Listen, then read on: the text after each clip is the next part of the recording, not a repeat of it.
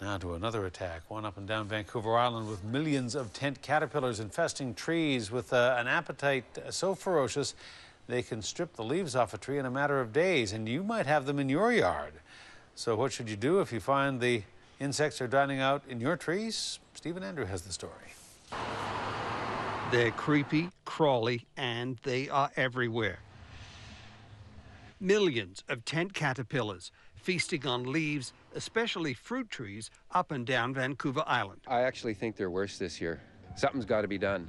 I have a lot of fruit that I depend on every year to can up for the winter, and if they're there damaging it all, it makes it I can't use it. And it's about to get worse. This entomologist expects the number will peak next year as the caterpillars reach the end of a 13-year cycle. There's one right there. Predators such as tiny white parasitical fly eggs feed on the caterpillars from the inside out and help keep the population in check. As for tent caterpillars being a problem for trees... Well, you know, if you're entomophobic, you hate insects, then you're going to think they're a nuisance. Are they, do they put your trees at risk? For your mature, healthy tree, no. Those trees have developed enough starch reserve in their roots to be able to combat defoliation. In forests, the insects actually help by allowing sunlight to shine through to the undergrowth. For your young trees, however, they can put the tree at risk because they haven't developed that starch reserve in their roots. It's situations like this, though, that you have to watch out for. A tree that is infested with tent caterpillar nests.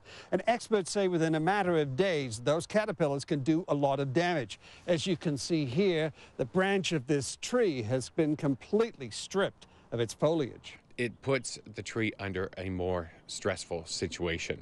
So we want to deal with that as quickly as possible.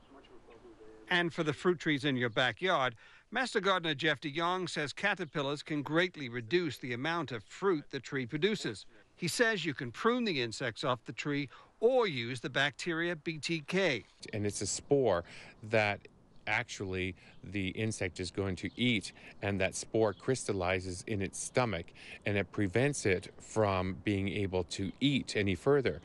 The problem with using BT, though, is that it takes from up to 2 to 5 days in order for it to take effect. Do you have 5 days in order to wait? If you decide to pick the bugs off your tree, our experts suggest you do it in the early morning or late evening when they cluster. And they offer this warning: destroy them immediately by placing them in a bucket of soapy water. If you put them in garbage bags, they'll chew through in no time and make a quick dash back to find another meal. In Victoria, Stephen Andrew, A News.